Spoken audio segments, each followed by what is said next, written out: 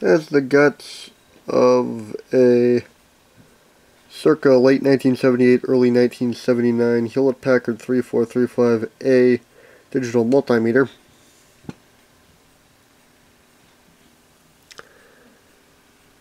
Had this thing for a great many years, and it had, when it was new, an internal rechargeable battery option, which just used a battery that contained these three lead acid.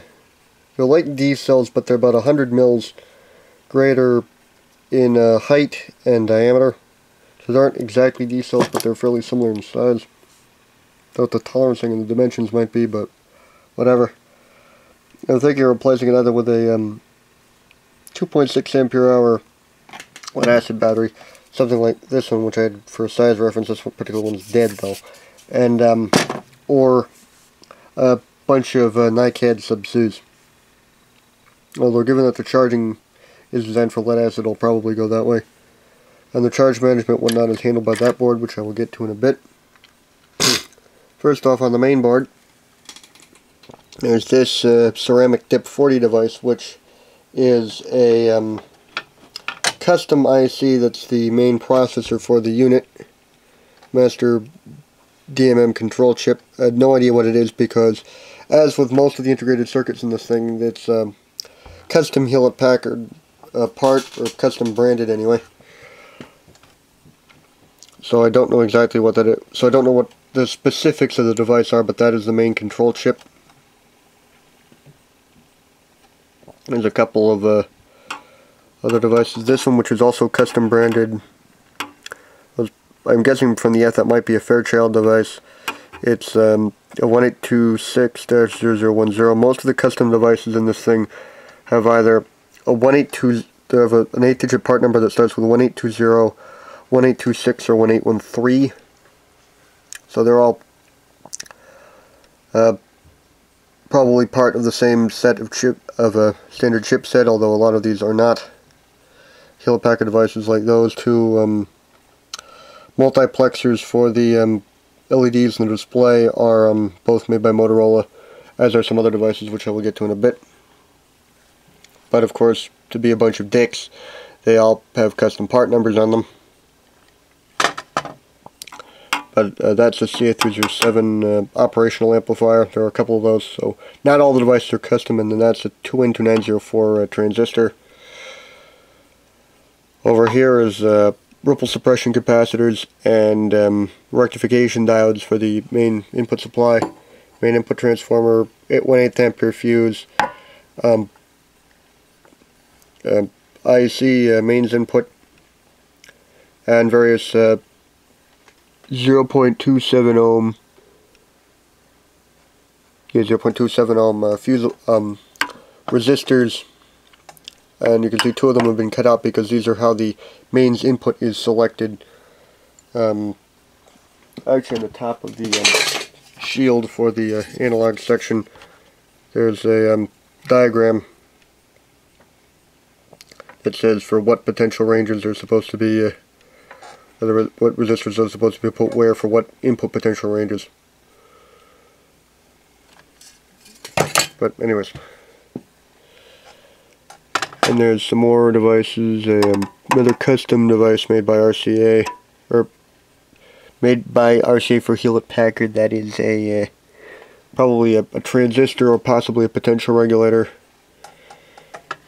And there's there are a bunch of multi-pin TO18 devices, another CA307C. A lot of these are custom parts, but those are going to be either instrumentation amplifiers or potential regulators. Number of trim pots, again, for adjustment and calibration and whatnot. Another trimming capacitor. These two devices with these deep cavity lids, those are going to be probably the analog digital converters and various analog signal processing and whatnot. And one interesting thing to note is that a lot of the connections on this board use these plastic inserts where a bunch of devices are inserted into a solder cup. which is then filled with solder. I'm guessing probably those are very, very high impedance connections, and connections on the board had too low of an impedance. I don't know, since I wasn't around 30 years ago when this thing was made, actually 34 years ago, and I'm not exactly familiar with circuit design tech practices from that era, but I'm guessing those are probably for impedance purposes.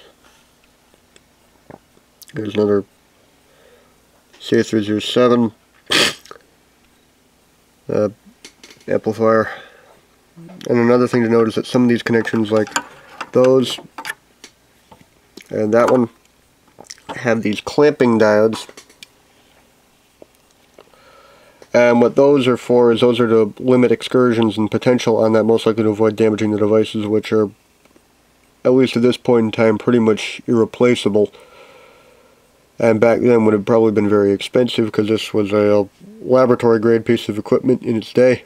And it's still a pretty high-end multimeter, even nowadays.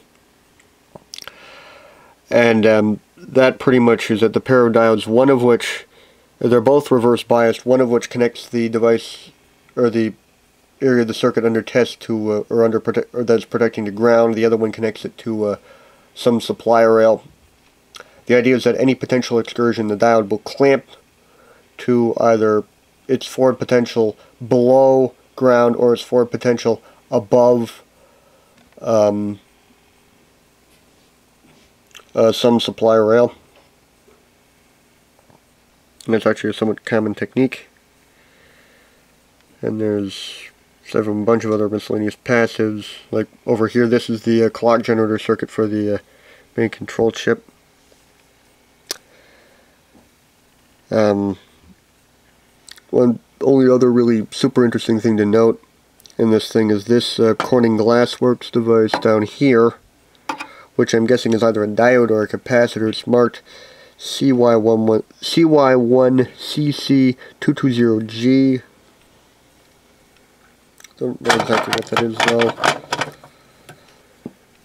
Then there's just a number of switches for the front panel.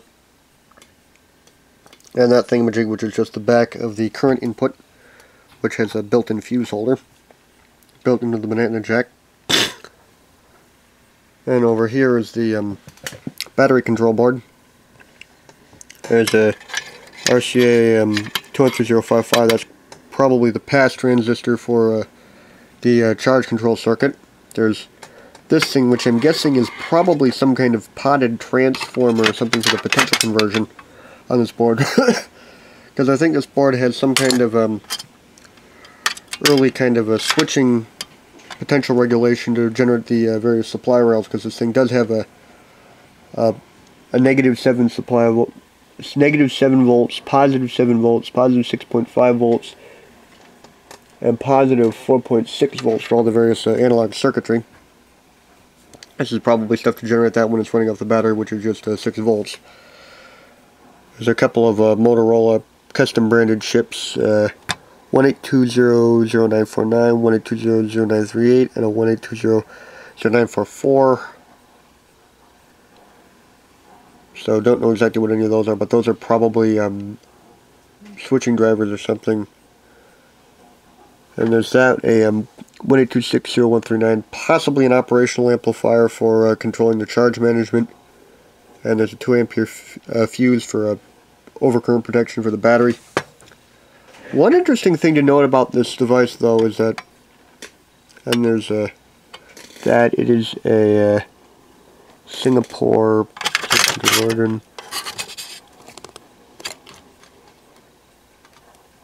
Texas Instruments 7820. Okay, that's week 20 in 1978.